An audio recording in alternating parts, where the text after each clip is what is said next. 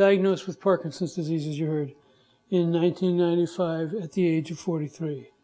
I'm now 60 years old. 17 years with Parkinson's seems like a really long time. My wife Ann, known to her friends as AJ, who is here today, was also diagnosed with Parkinson's in 1995 at the age of 36. We met in 1999 as contributors to an online bulletin board for people with neurological diseases. As a couple, AJ and I decided early on that we wanted to make a difference in the fight against Parkinson's. The Parkinson's Action Network, with its emphasis on patient advocacy and direct political action, led by its charismatic founder, Joan Samuelson, whom you all know, attracted us both. Over the years, we've worked with the Parkinson's Disease Foundation, the Michael J. Fox Foundation for Parkinson's Research, and in various regional and ad hoc efforts, including the efforts to legalize stem cell research in California, to pass Proposition 71, and to establish the California Parkinson's Disease Registry. But our primary association has always been with PAN, whose mission is to educate federal government officials and lawmakers about issues of importance to the Parkinson's community, especially the need for increased research funding. PAN and the Parkinson's community have been at the forefront of the fight against restrictions on the freedom of scientists to work with embryonic stem cells. PAN is a founding member of CAMR and is currently engaged in the defense of federal funding for embryonic stem cell research in the case of Shirley versus Sebelius, which was just heard on appeal a couple of weeks ago. As you all know too well, the importance of the freedom of researchers to use stem cells, whether embryonic, iPS, or adult, cannot be overstated.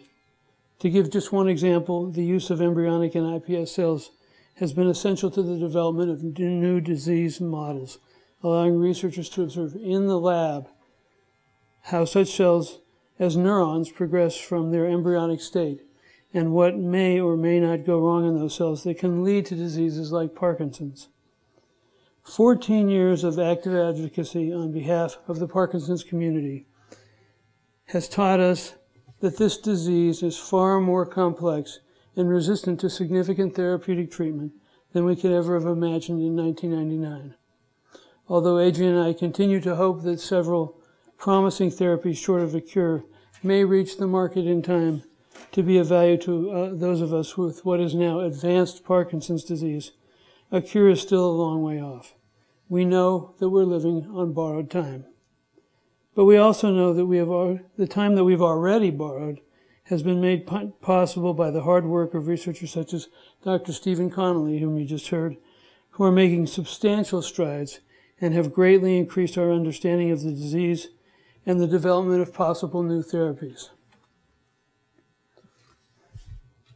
The prognosis for PD patients is no longer, in the words of Dr. Lucien Cote of Columbia, diagnose and adios, as it was before the introduction of carbidopa-levodopa in the mid-1970s. In addition, the last decade has seen an explosion in the increase in number and influence of those in the Parkinson's patient advocacy community. PAN's grassroots advocacy program has recruited hundreds of volunteers in the fight against Parkinson's disease. Every year, PAN's advocates go to Washington for what we call Hill Day, where advocates meet with their representatives and senators on Capitol Hill to educate them about issues of importance to the Parkinson's community. Hill Day is a hard day for patients. PAN asks a lot of its advocates. We ask them to tell complete strangers in a public setting about some of the most difficult and personal aspects of their lives, their struggles, their fears, their hopes.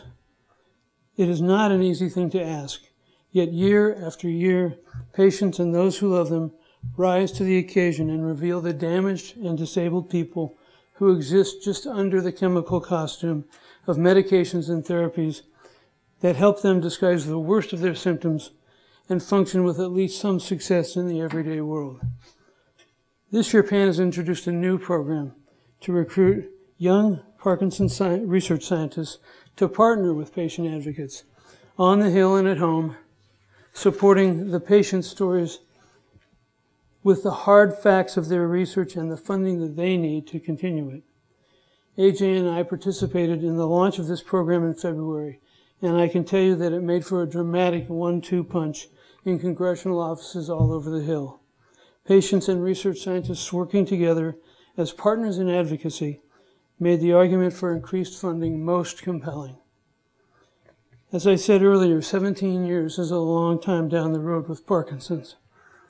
But I think that along with making everyday life increasingly difficult, Parkinson's has also given AJ and I opportunities we might not otherwise have had to better understand what is important in life and what is not, to appreciate the inclination toward goodwill, kindness, and decency that exists in most people, to never lose one's sense of humor, and to retain one's sense of wonder and curiosity, to forbear from judging ourselves and others by external attributes, and to see in others and to cultivate in ourselves the strength, patience, and inner grace needed to live a full life with this serious chronic disease.